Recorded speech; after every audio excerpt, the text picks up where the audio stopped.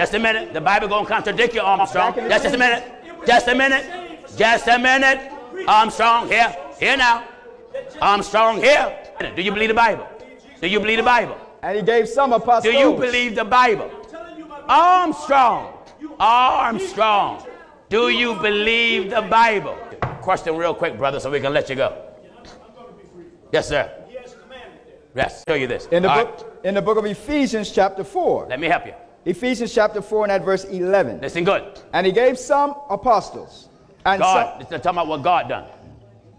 He gave some apostles. And some prophets. Some prophets. And some evangelists. Some evangelists. Evangelists. More than one. No, go back and begin at the beginning again. And he gave some apostles. Plural. That's talking about men. Because Christ is no plural to him. All right? And some prophets. Oh, men that got that title. What else? And some evangelists. Men that got that title. What else? And some pastors.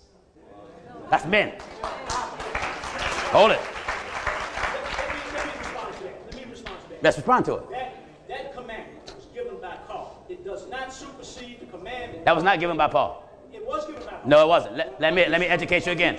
Let me help you. In some secret place, Jesus gave Paul the authority to change that commandment. He didn't change it.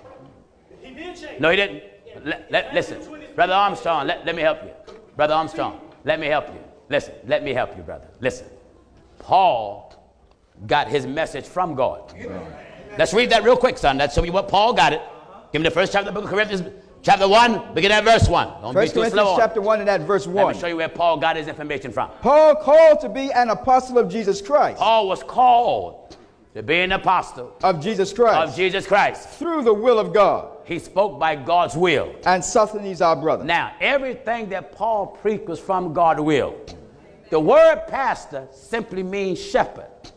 Jesus came here and had the title apostle. He also was called minister. He also was called chief shepherd, a bishop of our souls. He also was called prophet, because the Bible said God can raise up a prophet like me. Him shall you hear in all things. So Jesus was the first one to have these titles. So when he had these titles, he died and then brought those titles and left them in the church and made man to fulfill those titles that he first wore. That's right. Do you get what I'm telling you? Huh? So, hey fam, I have got something juicy for you today. Why this man put Gino Jennings to the test about the Bible? And trust me, things go from 0 to 100 real quick. This is one showdown you won't want to miss. Stay tuned as we dive deep into the world of biblical debates and see how this encounter unfolds. Get ready to have your mind blown and your thoughts provoked as these two clashes in an epic battle of beliefs. Buckle up and get ready for a roller coaster ride of intellectual warfare.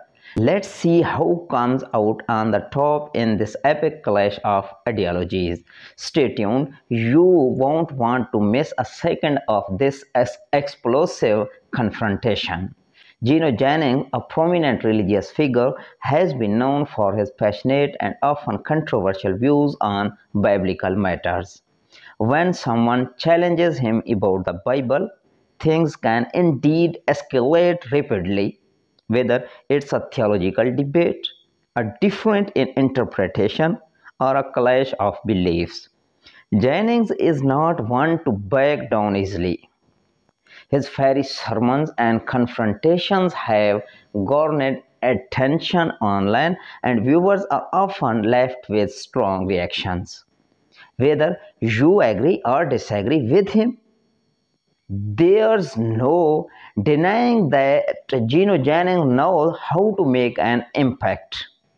Remember, discussions about religious can be sensitive, and it's essential to approach them with respect and an open mind.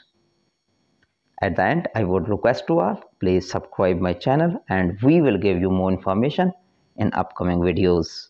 Thank you for watching. God bless you.